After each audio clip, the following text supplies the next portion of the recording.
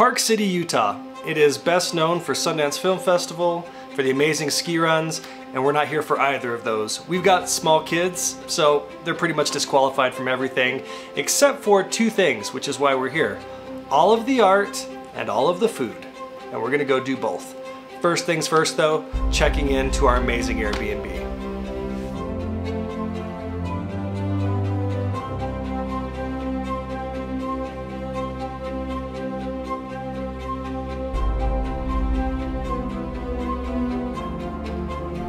Every review of Park City will tell you you should either start or end your day with Java Cow because it's either got the hot chocolate and the pastries or it's got the ice cream. But that's not why I was excited to go visit Java Cow. Look at that. We walked into Main Street and we found Banksy. This is my first one I've ever actually seen in person, which might be a little ironic that it's the one we're filming and he's making social commentary about ruining things by filming. Dad, what's that guy right there?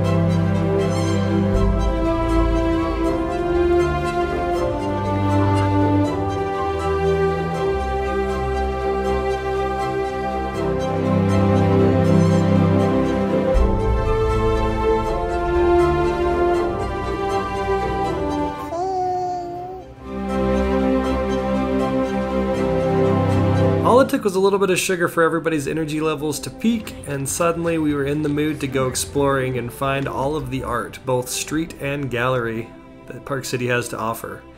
And there was some pretty cool stuff.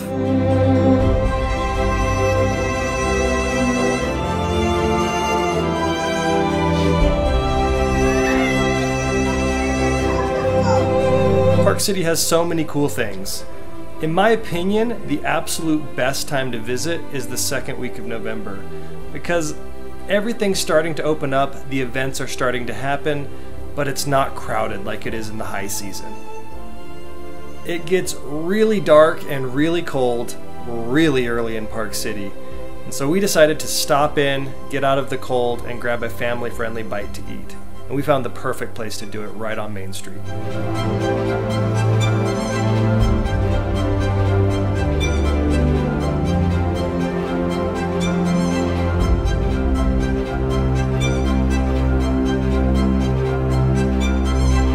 After dinner, the sun was completely set and the girls were frozen to the bone. So we decided to get back to our cozy Airbnb and get warmed up, which was great because the girls still had plenty of energy. They could run around and play and we didn't have to be outside in the cold.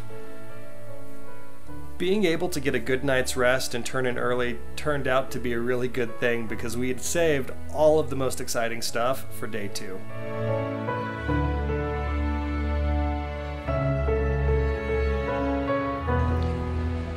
Not every meal in Park City that is worth eating is in a restored historic building. So just because it's in a strip mall, don't let 5 Seeds fool you because it is absolutely worth it. And you know it's worth it because you got people lining up outside.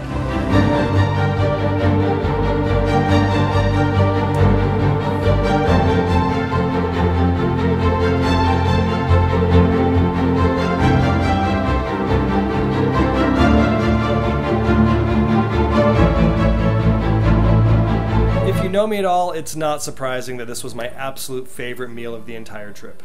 Breakfast foods, really great takes on classic meals, really delicious juice as well, and of course the girls couldn't care less. They were more interested in their coloring books, which was fine. This trip is as much for them as it was for us, and so after we had this wonderful sit-down breakfast, we decided to get out and explore the walking art all over the city.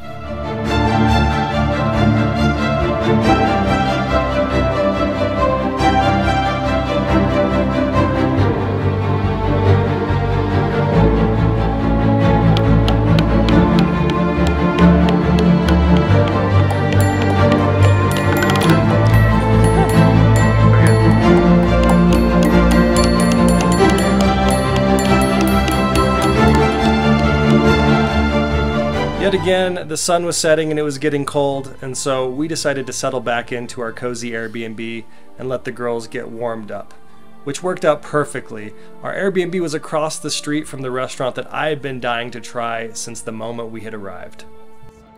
We saved what's supposed to be the best for last. Everybody raves about Freshies. It's supposed to be the best lobster roll in Utah, maybe anywhere. We just talked to the guy running the shop and he said that they took the recipe to a lobster roll competition in Maine, home of the lobster roll, and won popular vote and second place in judges' vote. So I'm excited to give this a try. And as an added bonus, they just happen to be across the street from our Airbnb.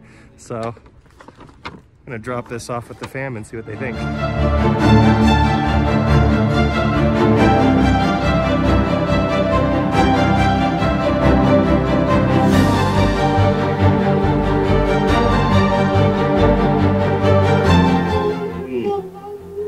That was very good.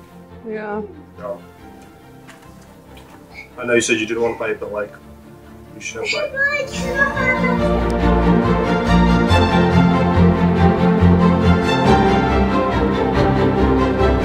If you want to try to have the same adventure we did, I'm leaving links to everything in the description below. It was an absolute blast to be able to go through and eat some of the best food in Park City and have a really great time with the family. I hope you enjoyed this, and we'll catch you on the next one.